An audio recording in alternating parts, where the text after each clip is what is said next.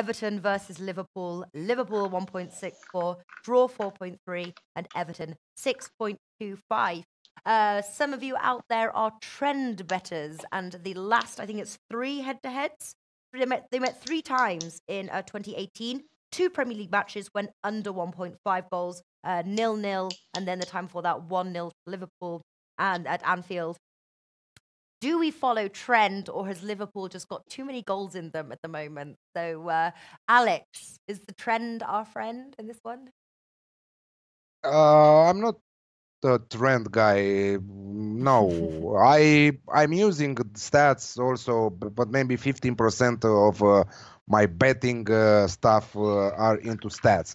But the rest 85% are watching matches, knowing players, knowing teams, knowing everything about them, seeing how they're playing. So no, I'm not following trend in this one. Liverpool and over 1.5 goals at 1.95 for me. I think that it will be an exciting match. I think that Liverpool again will try to keep a clean sheet, but they have goals in them. They can score at least 2 goals on their own. 15 goals, and I have seen an important stats if we are talking about stats here.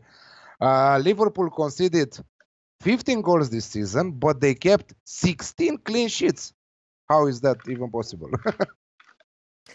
Sean Mack is saying, who is covering Cheltenham horse racing?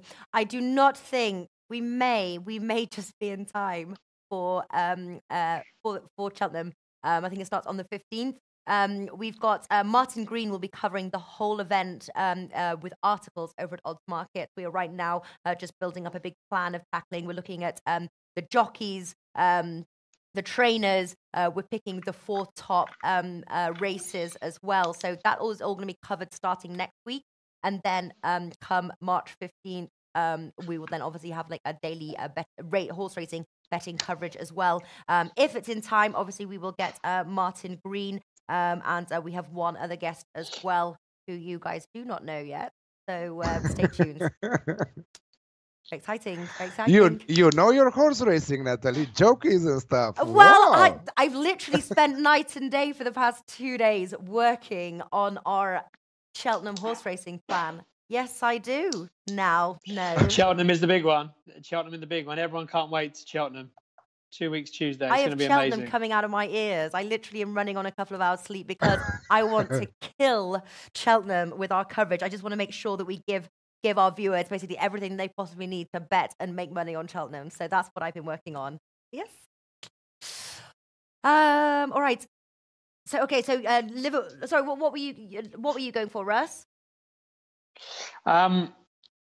I think there'll be goals, unlike the Merseyside derby at Anfield that was quite cagey, which Everton actually played quite well. And obviously Liverpool got that late goal, Origi, when Pickford pushed it onto the bar, it bounced down and Origi headed it in. I think there will be goals in this one. I think trends over the past 4 or 5 years, there are usually more goals in the derby at Goodison than there are at Anfield. So I'm going 3.4, Liverpool to win and both teams to score. This is a massive game for Liverpool. I know. It's 5-0 win over Watford. Again, great result for Liverpool, especially when people are saying, are the nerves settling in? Look, they put the nerves to rest. Mane, Van Dijk, Trent's come back, a fullback for Liverpool. So they've got their 2 best fullbacks in place. Van Dijk's back, Alisson in defence. Everton at home, they've been really, really average this year. Make no mistake. There's been gaps all over the park. I think Spurs scored 5 or 6. And I don't think Everton have done much to sort out their defence in recent weeks when they play decent teams. So Liverpool will go there. They will need to attack. And I think they'll score plenty of goals. I think Everton can nick one as well. So, yeah, that 3.4, Liverpool to win and both teams to score. Let's go with that one. Yeah, nice odds as well. I'm just really nervous. It's the end of Liverpool's title race. If they lose this match, they cannot afford to lose it. Yeah. For me, it's just a pass. I get nervous with these derbies, I have to say.